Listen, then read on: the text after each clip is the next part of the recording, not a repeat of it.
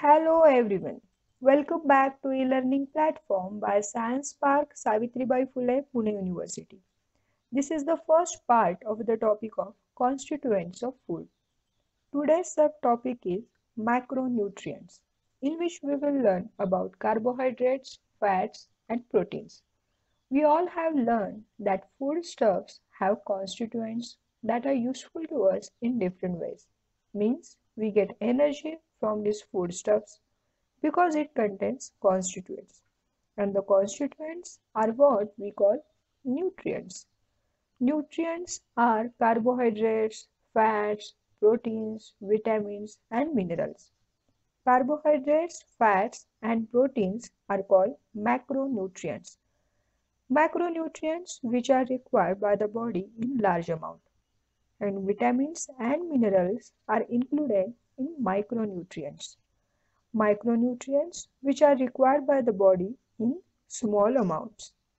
Today we will learn about macronutrients. Carbohydrates, our main source of energy.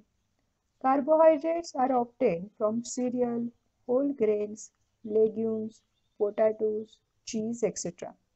There are three types of carbohydrates, means starch, sugar, and fiber.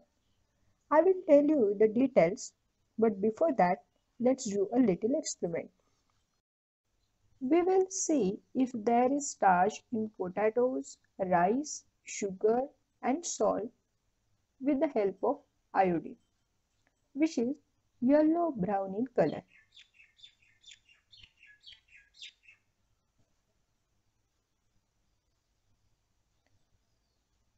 Note the change in color of iodine as it is put on rice and potato.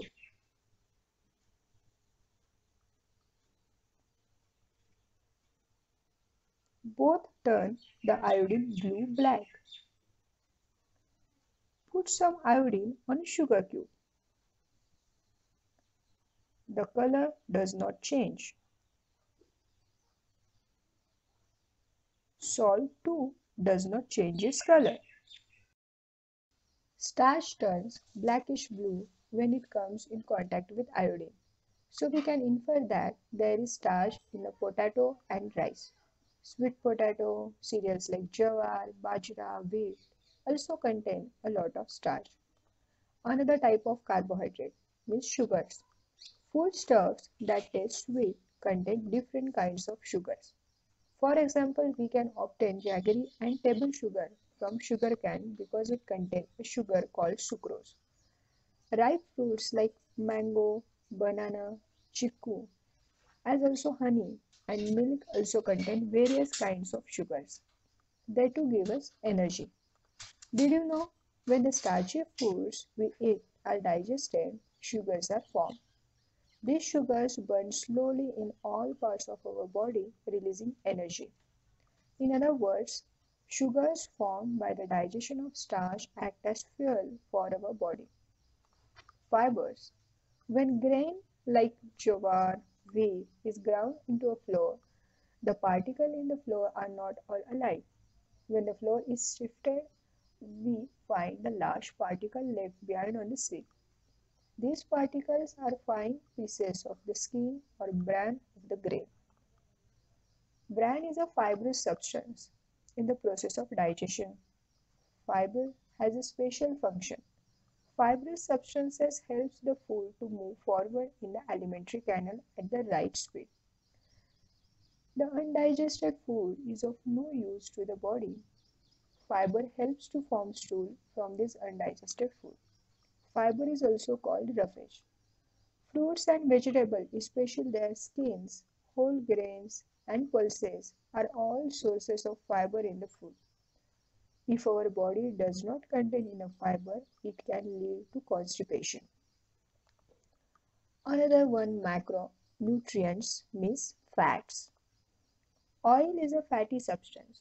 Paper becomes translucent when a fatty substance is applied to it. Paper becoming translucent is a sign of the presence of fats in the foodstuff kept on it.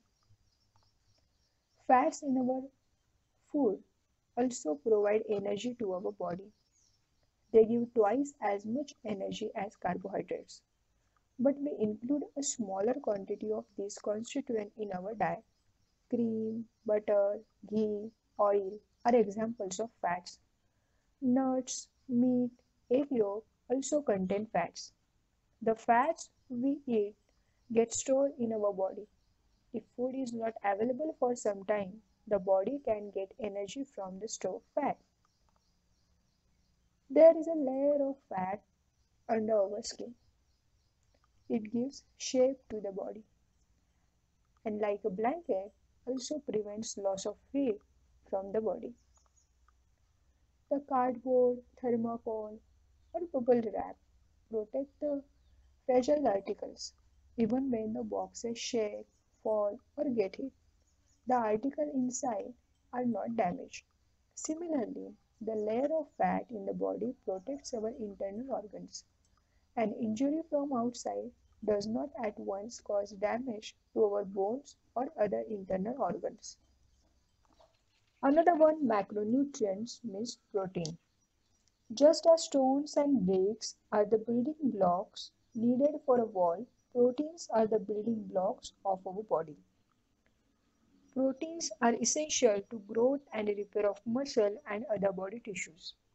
Proteins are obtained from almond, eggs, seafood, yogurt, bees and pulses, milk, etc.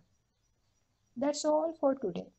In the next session, we will learn about micronutrients, nourishment and malnutrition. See you then in the next session. Until then, keep learning. Thank you.